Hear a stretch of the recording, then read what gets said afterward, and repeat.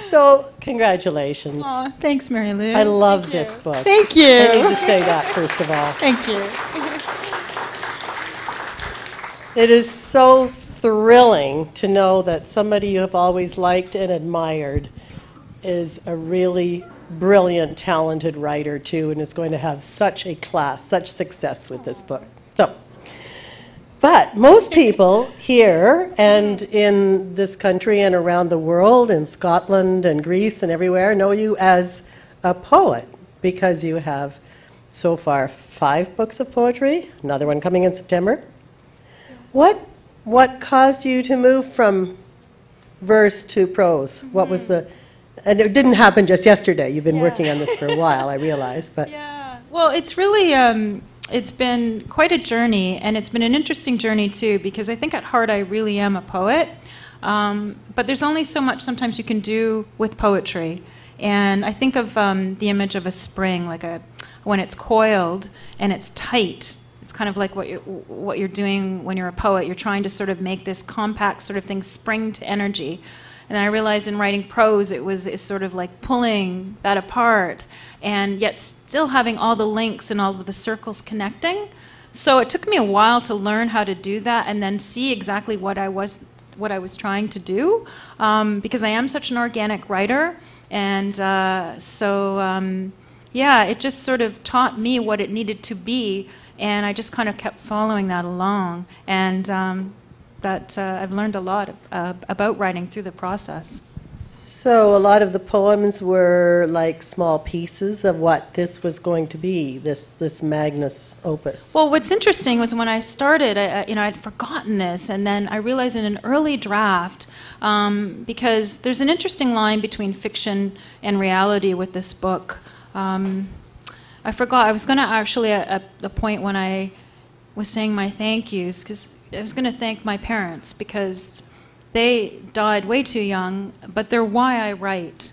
There was a Donald, but his name was Graham. There was a Rusty, and her name was Graham. And but they're fictional characters too.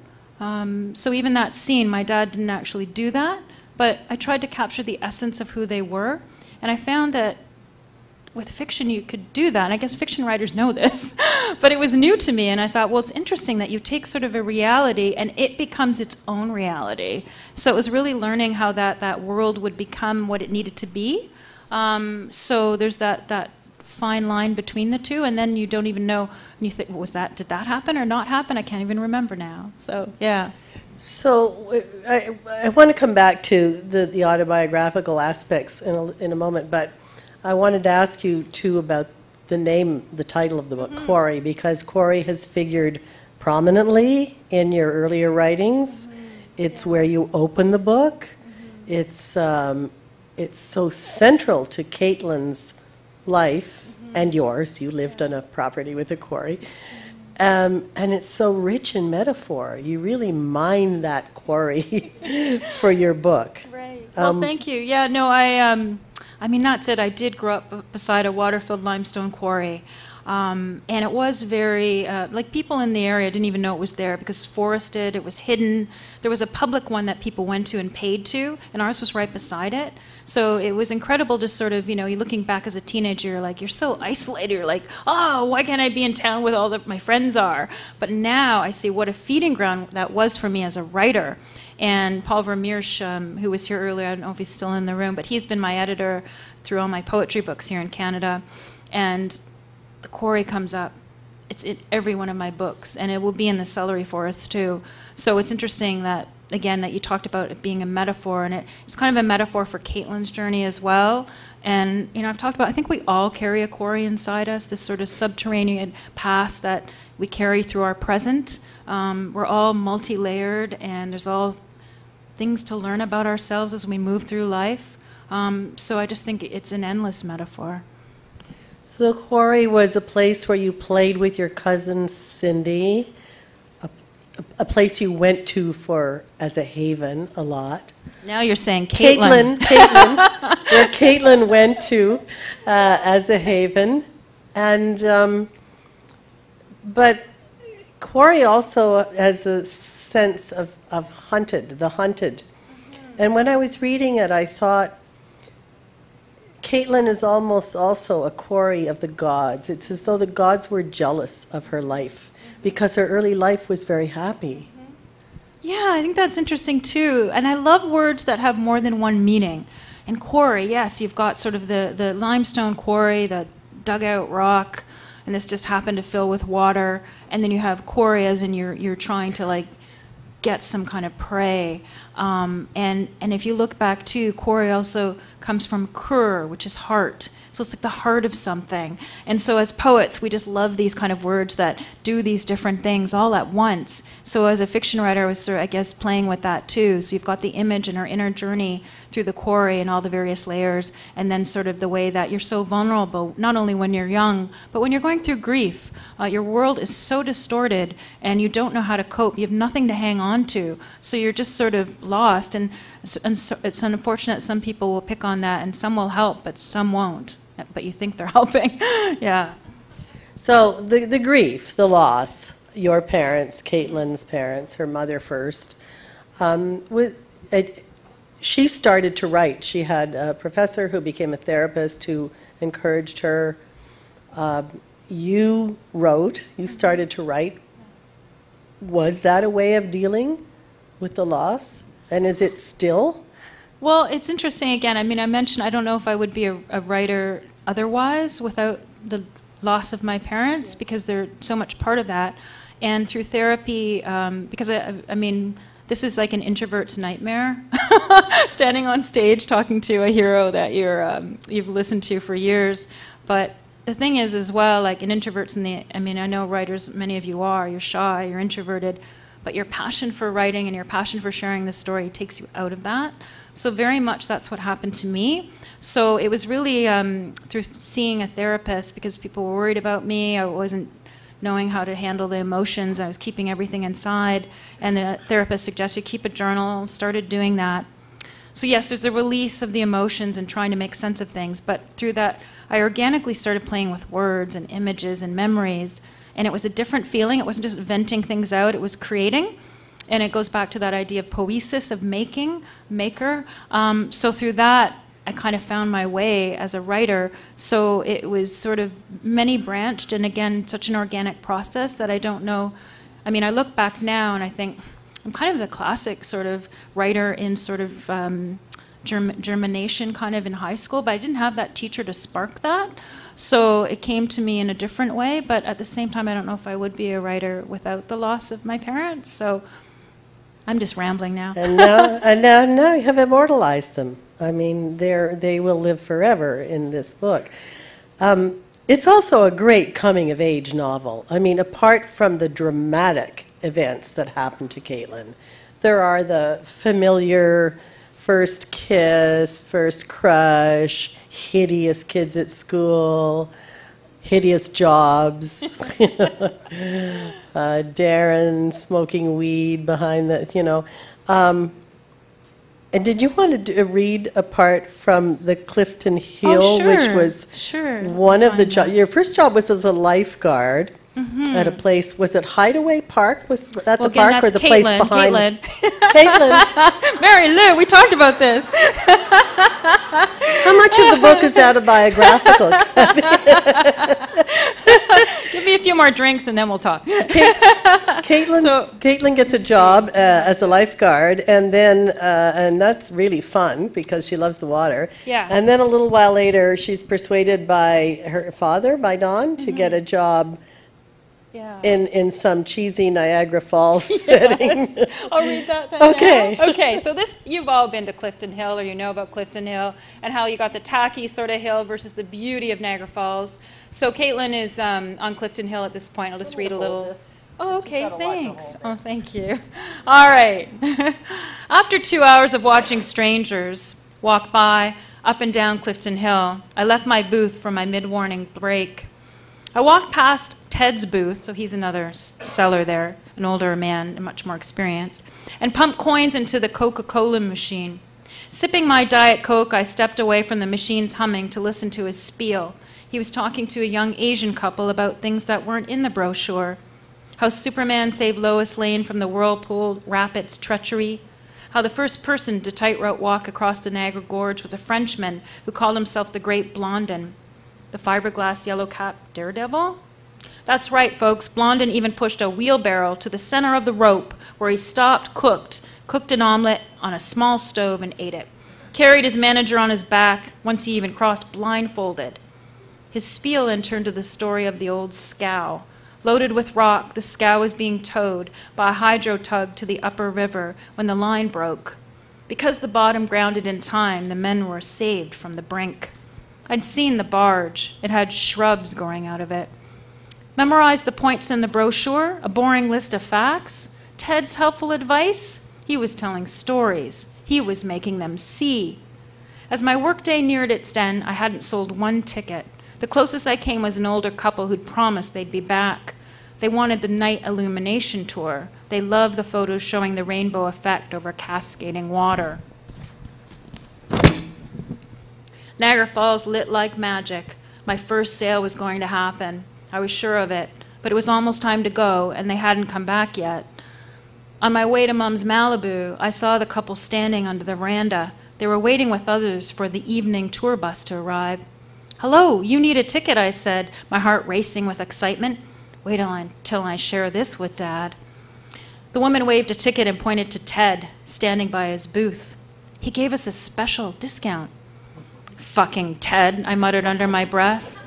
Driving home that night, I stopped at the library and checked out all the books on Niagara Falls I could find. I couldn't cure my shyness, but I could learn the stories behind the facts, spill them out like a waterfall.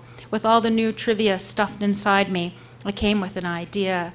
I'd make a questionnaire, a did-you-know sheet, use it as a hook. Okay. So,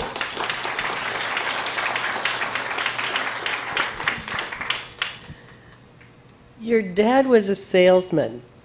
Caitlin's dad, caught myself. Caitlin's dad was a salesman. And how much of the book is autobiographical, Kathy? Oh, everything. No. No, it really is. It's fiction. I have to say that. Because it really was like things that, again, and my students know this. I know some of my students here, and thank you for coming. You know, you tap into the emotional truth of something.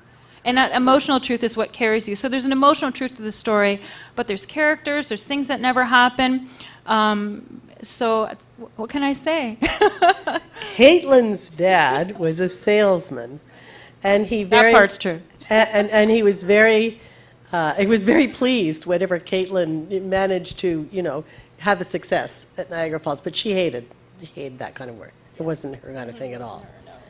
But you were going to read on originally because there's a section at the end of that where you talk about your mother and the quietness.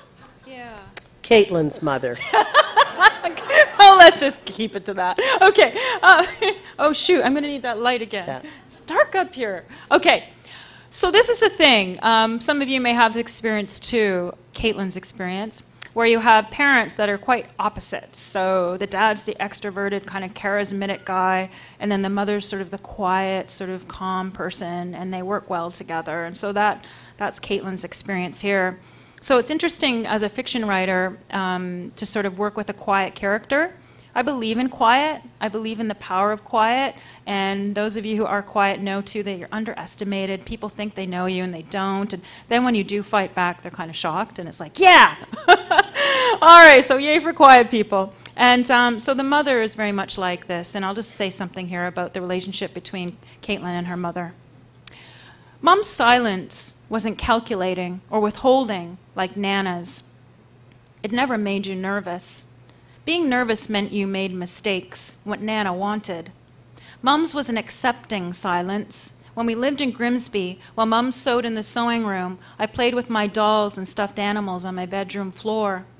While Mom baked cookies in the turquoise kitchen, I sat at the kitchen table drawing birds with flowers.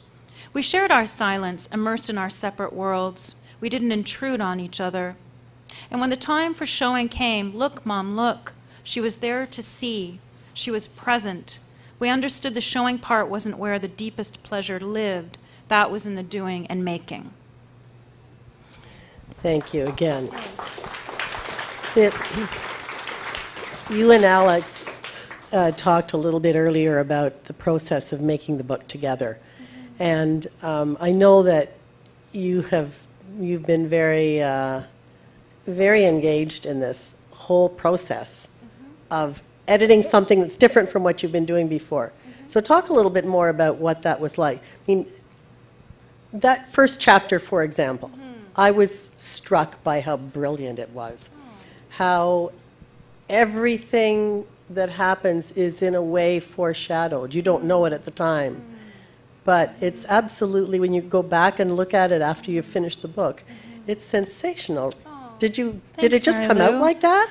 Oh, it never comes out just like that. We wish. Sometimes it does, little parts, but like... How much conscious craft was in that? Well, it's hard to know, because when you're working on something, and again, where it's coming from some real life, because it is based on my parents. I won't lie about that. The book is actually based on my parents, but Caitlin is different than me, and the characters around her are different, and the scenes are different. So that part isn't actually true. But and again too, I think this book is my tribute to them. As you said, it's a document to them, and they're just such amazing characters, I think. And I'm hoping my love for them, and not always like, I mean, they're not perfect people. So that's part of the novel, so read it. And no, but I guess the thing is too, I can't even remember your question now. I was wondering, what was the process of writing? About the first chapter, How yes. different was the process of writing this from what you're usually doing when you're writing poems? Yeah. You know, it's like you're stabbing in the dark and you're just trying things. But the thing about it is, and I talk about this with my students too, you know, you kind of work from an unconscious level. And your unconscious is so powerful, knows so much more than we think.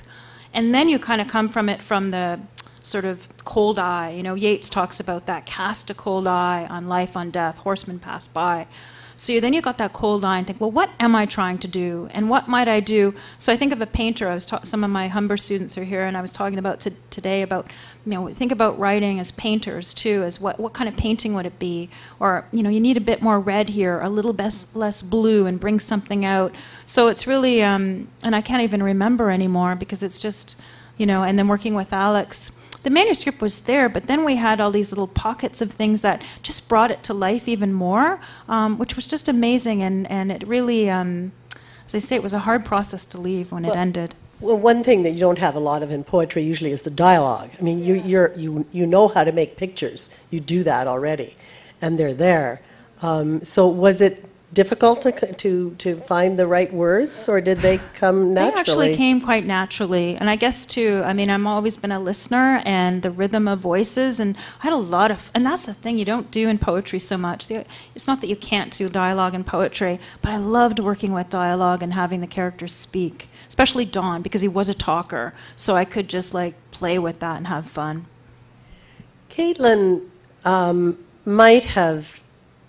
Caitlin's life might turn out yet to be quite bad, but you feel at the end of the book that it's not going to, in spite of everything, in spite of the loss, the grief of being an orphan, of losing her home, of having an iffy therapist, and some couple of sleazy men in her life otherwise. Mary Lou, not all of them. Mary Lou's giving you lots of little hints here. There's a lot of good stuff in here. You're really going to enjoy it. But you do get the feeling that her life is going to be all right. What is it that, why do we feel that way? Why do you feel that way? Well, I should ask you, why do you feel that way? How do we know our life's going to be all right? Well, I don't, of course. But there's something in the way she has managed to, I think, she feels she's taking control of it.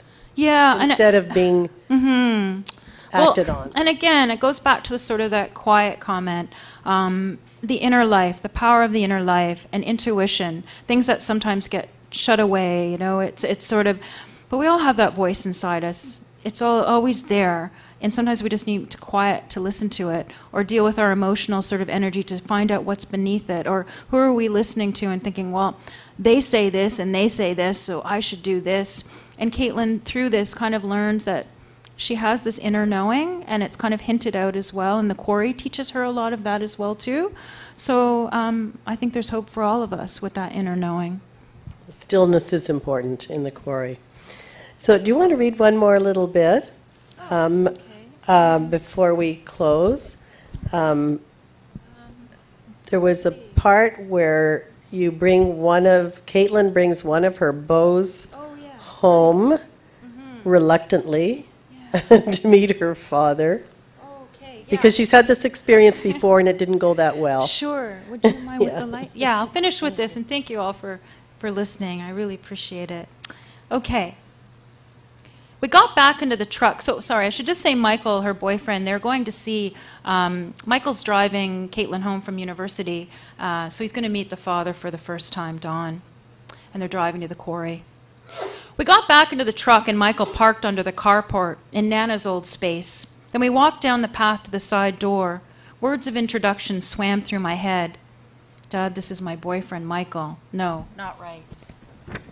Dad, I'd like you to meet a special friend of mine. No, not right either. I was still debating what to say when I turned the knob of the unlocked door and we strode in. There, in the middle of the kitchen, stood my startled father in baggy blue boxers and white gym socks. Oh, goddamn, he said and put down his beer.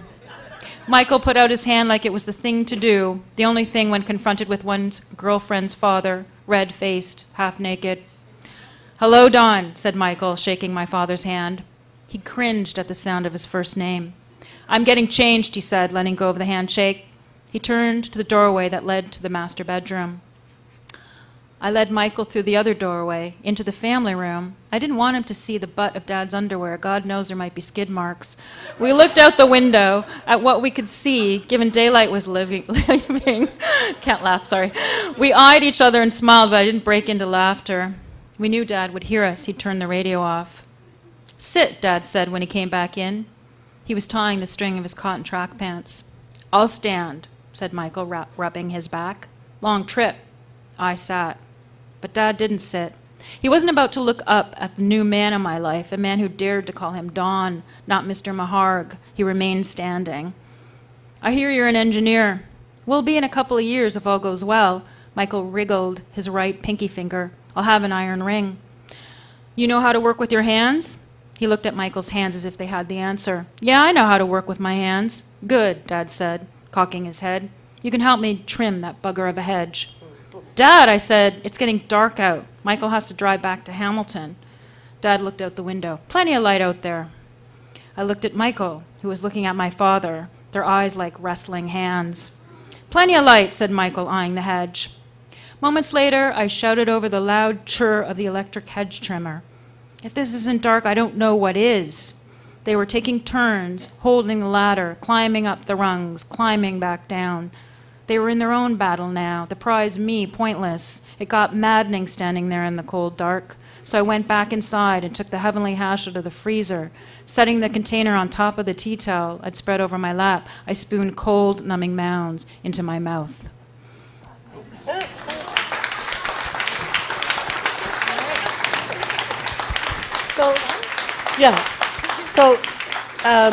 Before we finish off, we have to mention there is a poetry book coming. We have to remind people again. The Celery Forest, yeah. The Celery Forest. Stay in tuned. September. October, probably, yeah.